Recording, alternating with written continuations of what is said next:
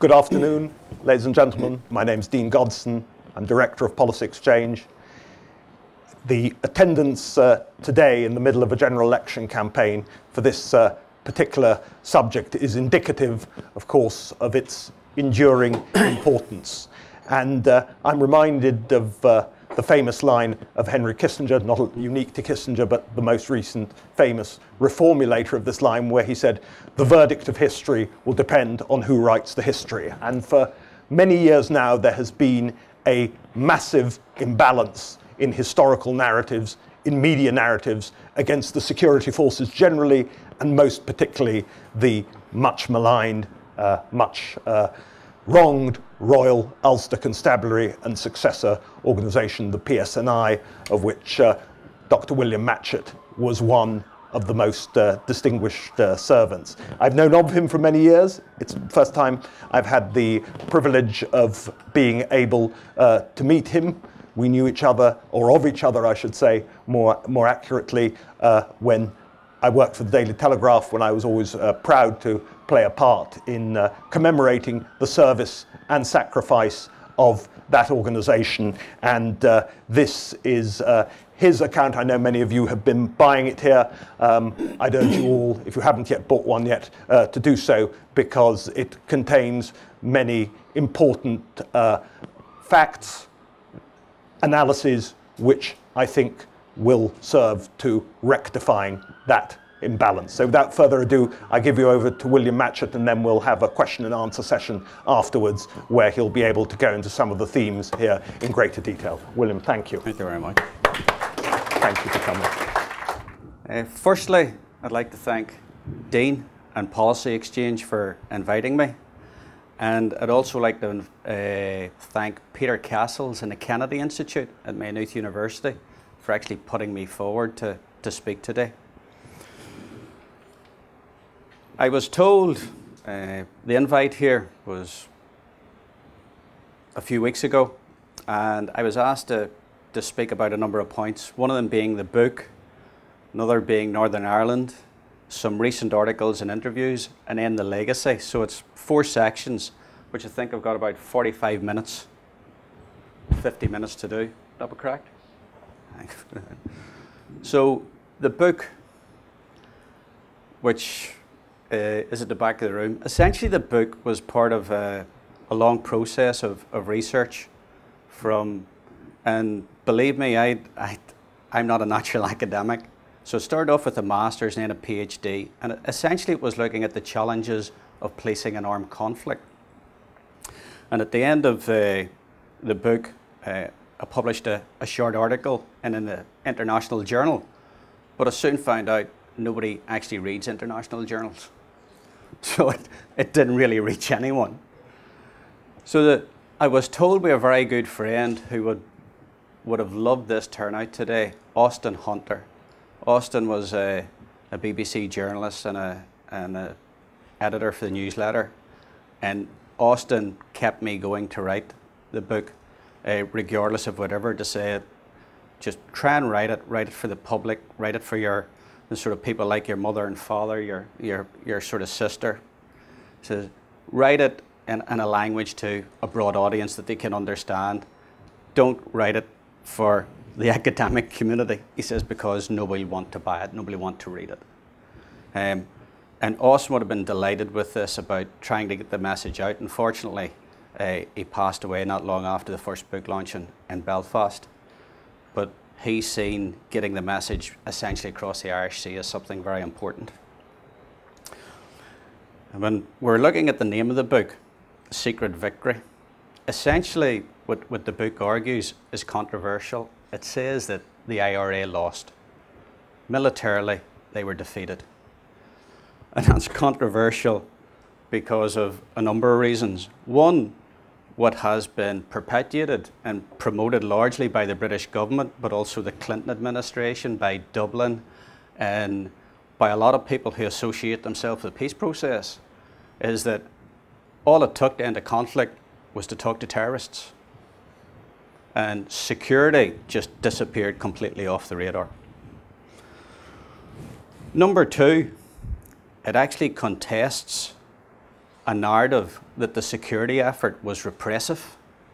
That is, that the British Army and the police were brutal, that they were a sectarian instrument of an old British empire, British colonialists.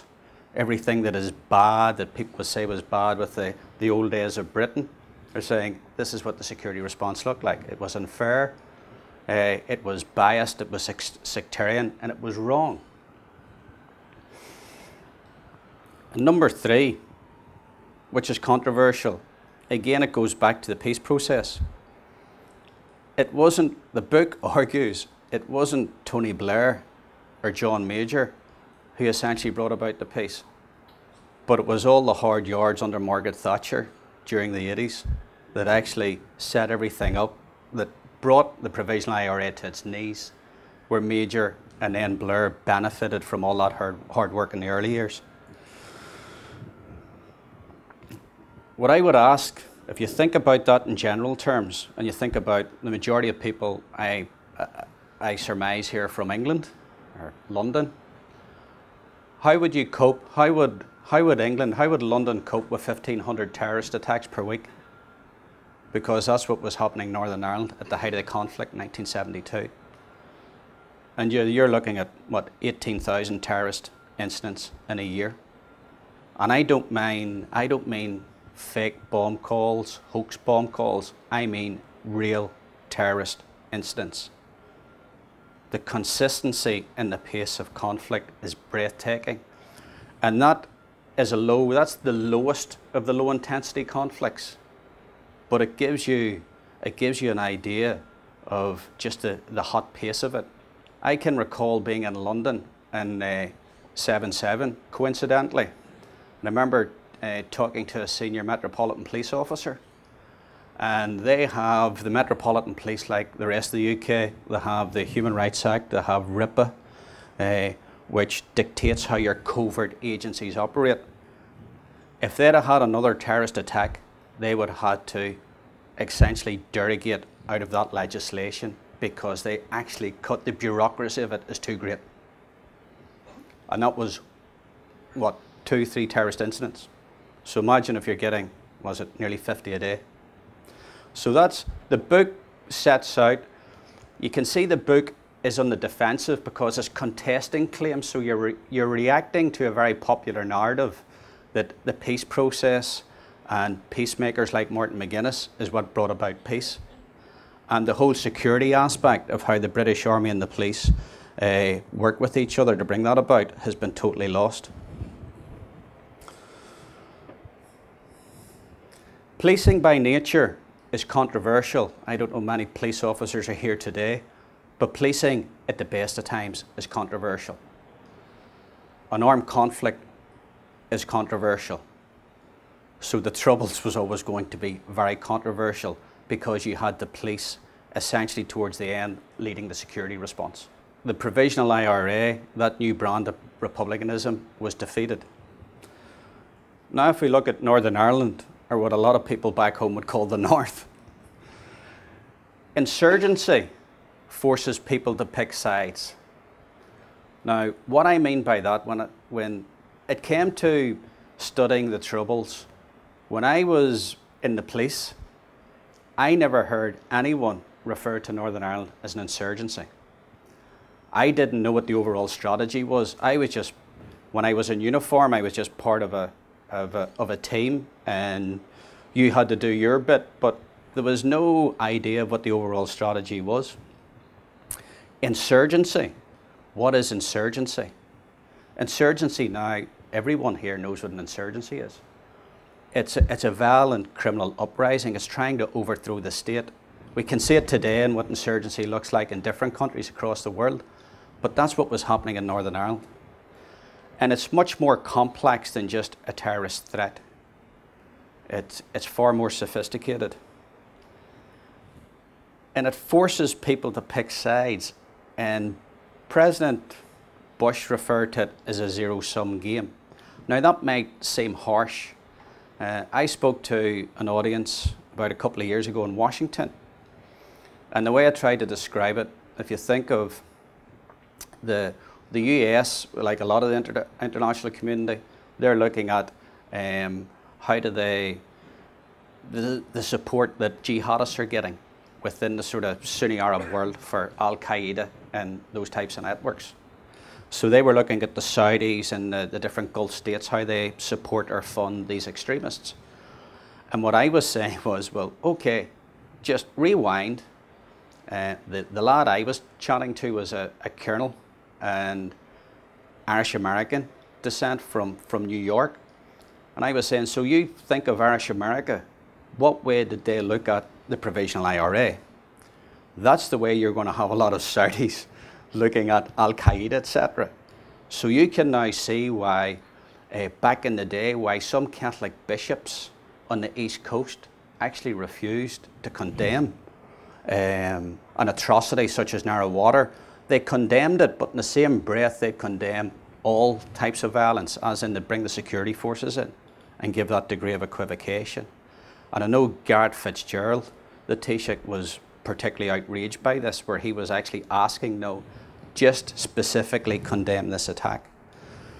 And what you found is with the US, along with the British, found this moderate aspect, this passive support for terrorism, it causes the whole thing to keep happening. So on one hand, you can't support the cause of a terrorist organisation, the IRA, and at the same time then try to condemn them. It's got to be one or the other, which is a brutal reality. That's why it's just not so plain cut as terrorists. We don't support terrorists, but if you support the cause, you actually are supporting an insurgency. And terrorism is guerrilla tactics. And in Ireland, that's what it's been like for 1800, from the 1800s, early 1800s. The threat of the kind seen by the provisional IRA was unprecedented. It really hadn't been seen anywhere before, and it caught everybody off guard. Nobody really knew how to respond. And this brings you into policing. What does policing a conflict look like?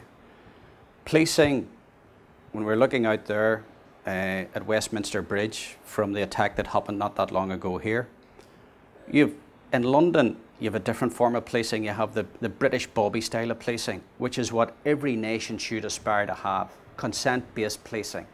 The public, the community support the police. The police do not need to be armed because the community is their greatest defence. That's your greatest weapon. That's how you promote the rule of law. What does that look like in a conflict when a sizable section of the community do not support the rule of law? When they hold back support for the police? How do you support a community where a section of community are looking to murder the police, are looking to bring the state to its knees? So it's a different form of policing that is needed.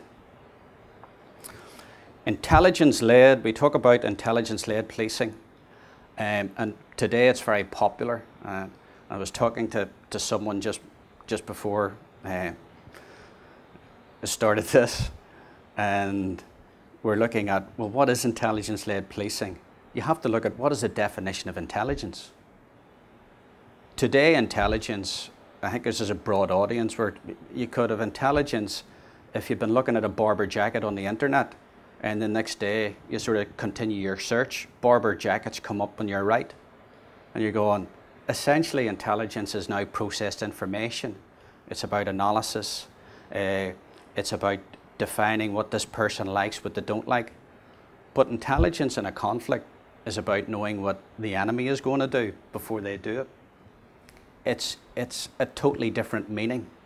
What is intelligence-led policing look like in a conflict is totally different to what it looks like here in London at this moment in time. What intelligence-led policing look like in Northern Ireland is dramatically different to what it looks like in Northern Ireland today. There's an aspect, and if you go back, to the times of, was it the ancient Chinese warlord Sun Tzu to the, before Christ, that talk about informers within terrorist organisations. And that's what Michael Collins called, a pearl beyond price. And essentially that's how the IRA of Collins partitioned Ireland. That's how essentially they defeated the sort of a British approach in the War of Independence. So if informers within a terrorist organisation, essentially within the Troubles, that was the decisive factor in the intelligence war. And the intelligence war essentially is what defeated the provisional IRA. But there's also another aspect. There's the Bletchley Park factor. If you were just relying purely on people within terrorist organisations, it was actually quite easily defeated.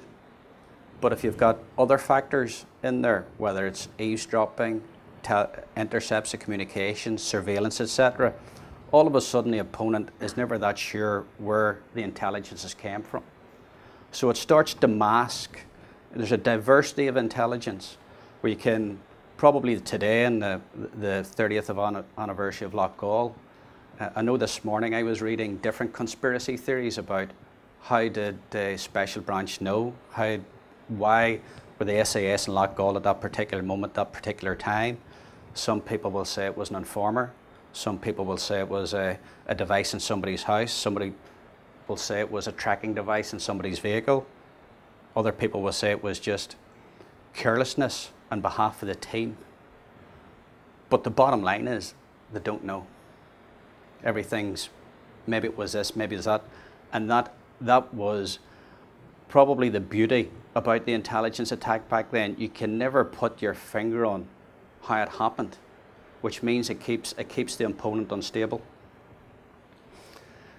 The big thing with policing a conflict, if you think about ideology, and I know what really hurts innocent victims of terrorism at the moment, women like Anne Travers.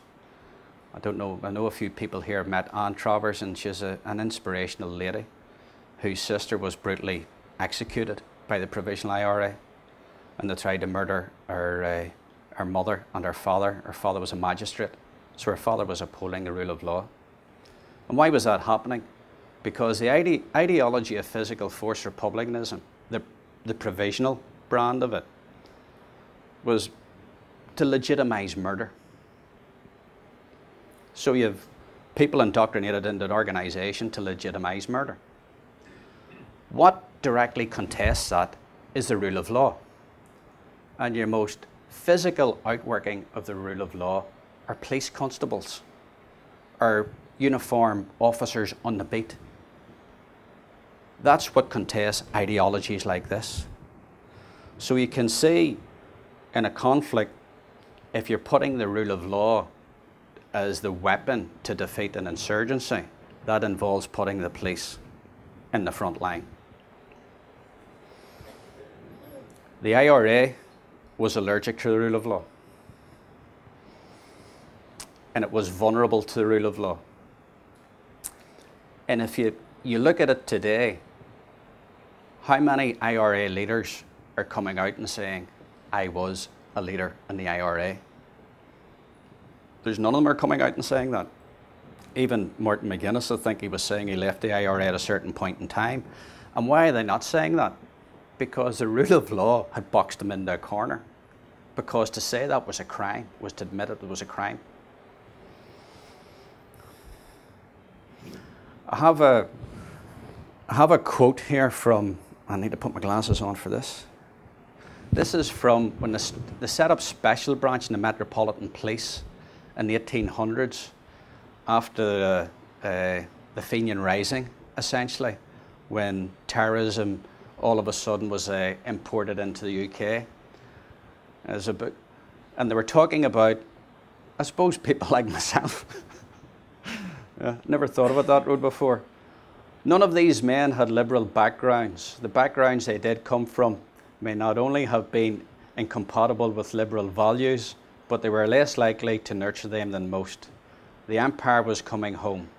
Liberal Britain was being policed by outsiders, or at least by men from its fringes, where that sort of liberalism ran very thin. And the point of trying to get that quote out is, it's a tough form of policing. That RUC, RIC model is a tough form of policing. And it's not to say that it doesn't cherish liberal values, but it's unafraid of upsetting the sensitivities around that issue, which again is controversial.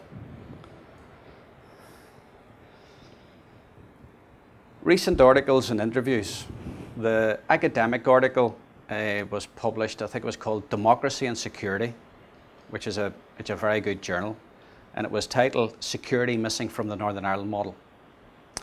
And it explained how Prime Minister Blair, Jonathan Powell and different other people had said, this is how we delivered peace to the people of Northern Ireland. I don't think security was mentioned once in their explanation. So when these people were talking to different folk in the Middle East or whatever, what were they actually telling them about how you bring a peace process, or how do you achieve a peace process if you don't include security? And I'm not saying here that security was the be-all and end-all. And I'm not saying that security was perfect. I'm not saying that some of the criticism of Special Branch, the British Army or the police is not valid. But what I'm saying is there is a security element. What does effective security look like? You can't try and explain what happened in Northern Ireland without explaining this aspect.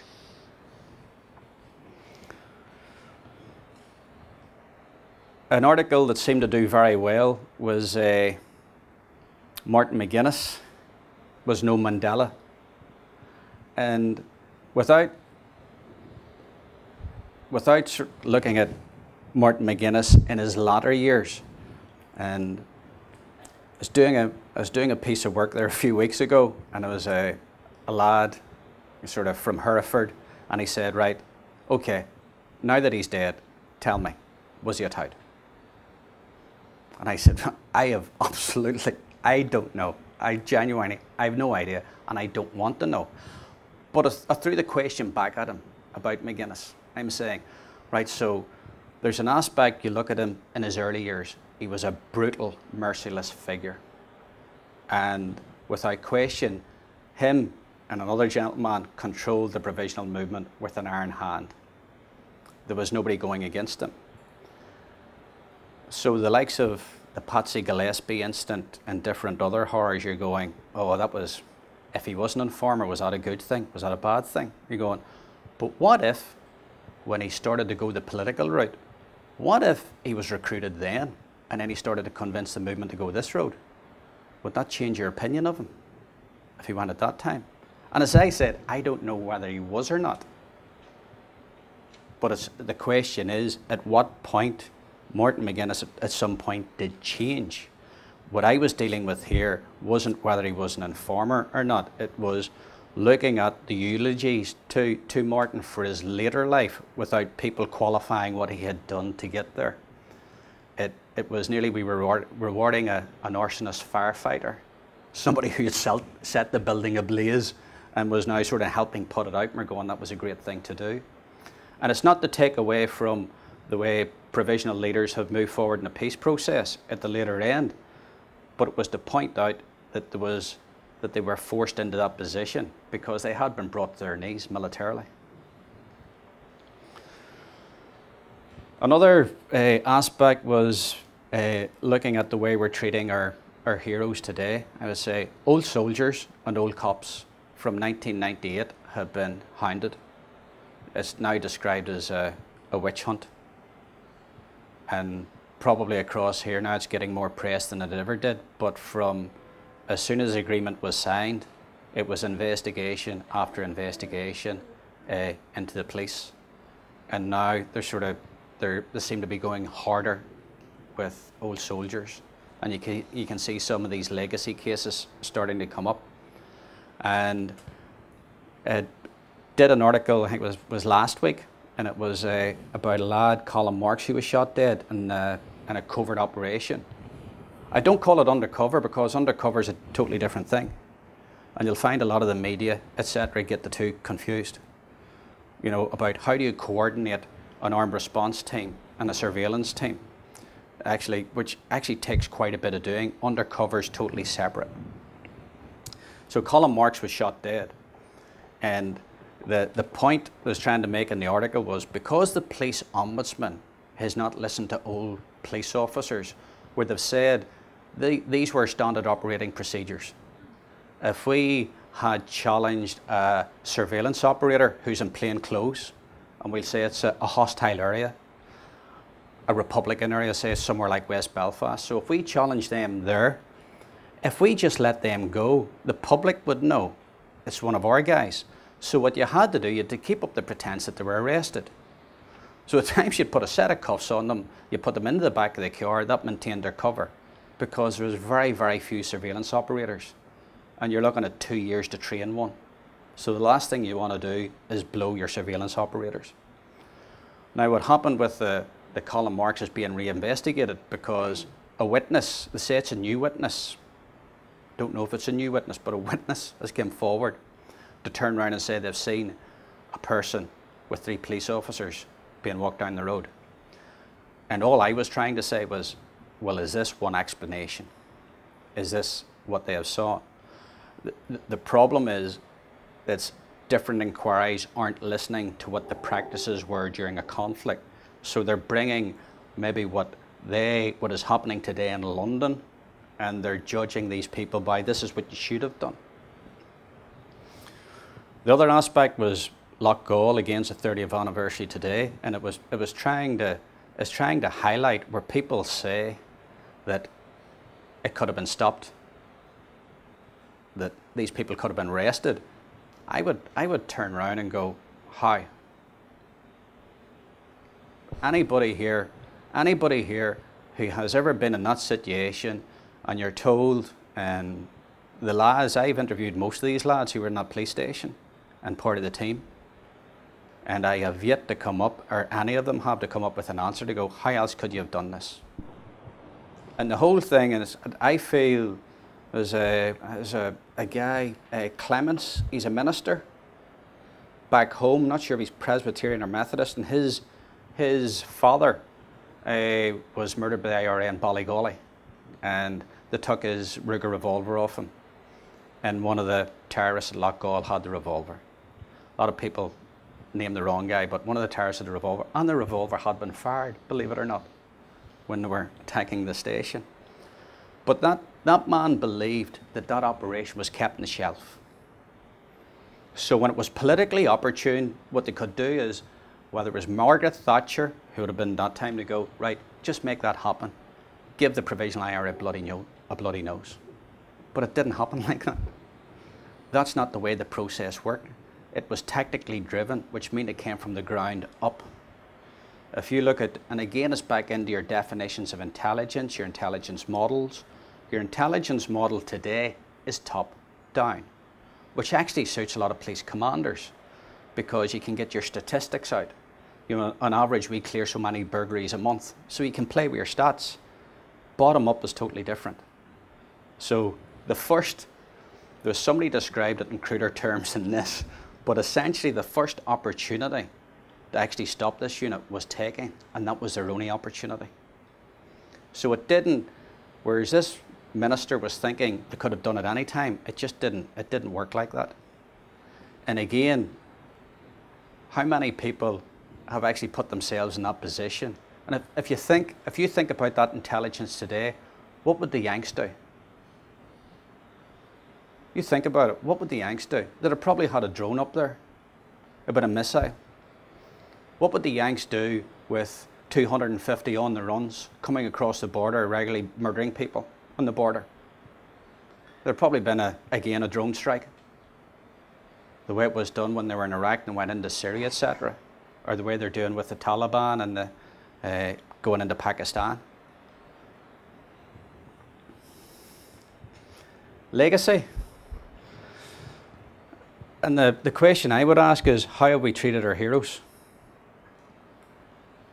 Personally, I think it's shameful. I think it's an utter disgrace. And what's captured it this past while, and I think the state has a big hand in this. I don't put it all down to the superb propaganda machine of the Republican movement, who can actually influence liberal journalists, who will run with sexy headlines to go dirty war, collusion, shoot to kill, because that sells newspapers. I don't necessarily blame that aspect. The state, there was a guy on, can't remember his name, Knopfler, whatever, about that disappeared, about Captain Robert Narek. Robert Narek disappeared in 1977 and was given a horrible end. I would safely say they'll never find the man's body, because the Republican movement totally hate this guy. They hate that sort of special forces type. So much of what they've demonized, now it wasn't good enough to abduct, torture and execute this man and disappear his body so he can't be given a Christian burial. They demonized him. They linked him to every seditious attack by loyalists. Even King's Mill, where you had the last survivor, an old man, Mr. Black, can't remember his first name, and he's coming up, you know, I heard an English voice, and the whole thing, it must have been Robert Narek. And you're going, so we blamed Robert Narek for murdering, 10 Protestant workers. It was like Narek was blamed for everything.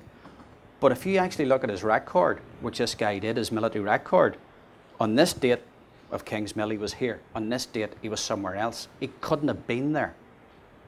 And this man also got witnesses who actually confirmed, yes, he wasn't there.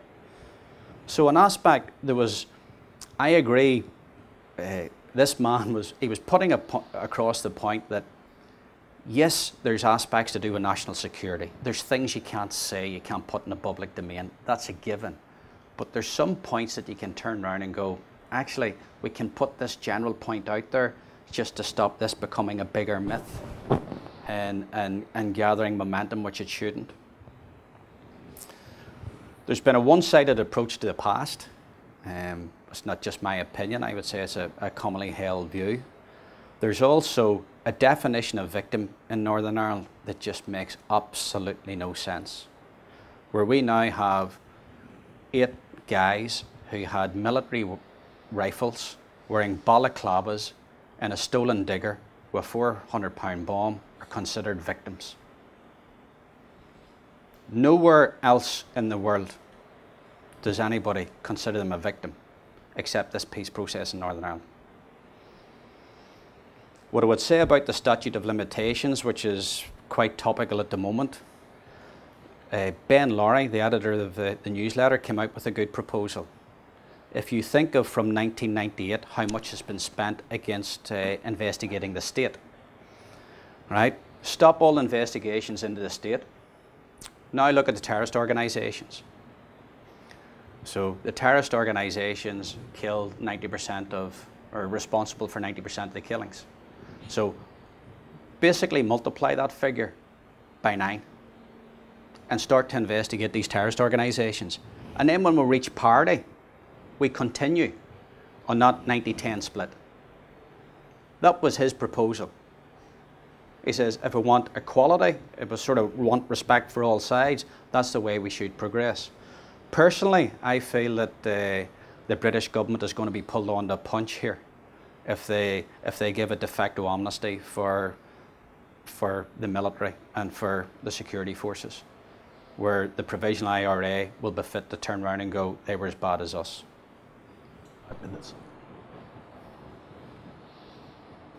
That's me just summing up then. The book would have turned around as Donald Trump, the US president, has said.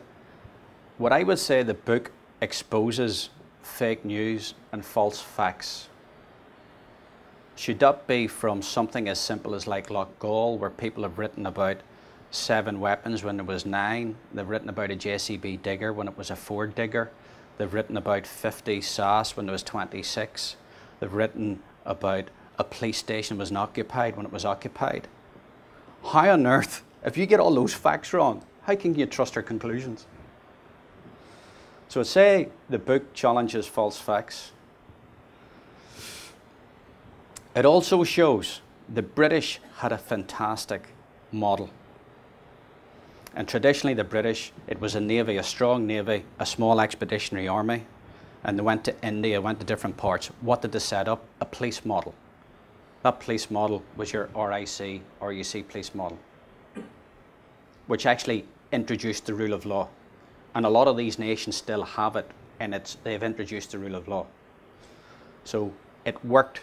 And the international community after 9/11 was looking towards Britain.